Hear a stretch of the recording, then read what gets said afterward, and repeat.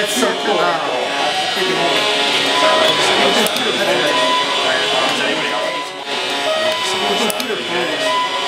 anybody else need some more solder?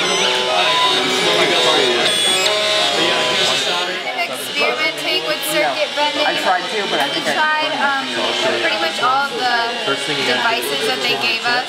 And this one's our favorite because this one you can kind of like control the pitch with the light.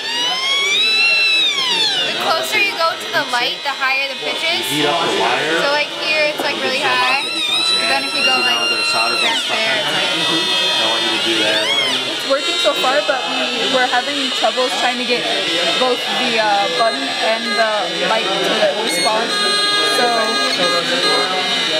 it responds, but you have to hold the button. Basically we're trying to connect the light sensor to switches and stuff to make it so that we can control multiple things at once. Light activated.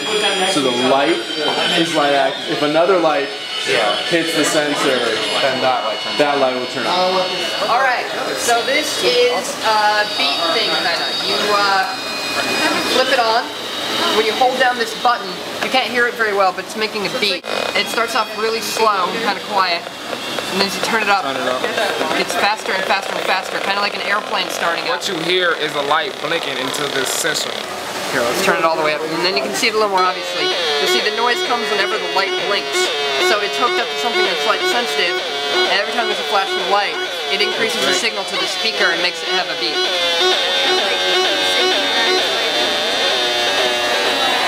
So what advice do you have for people that want to be circuit benders? The wire with that, yeah. Be creative and like use your imagination. Just put stuff together and see what happens.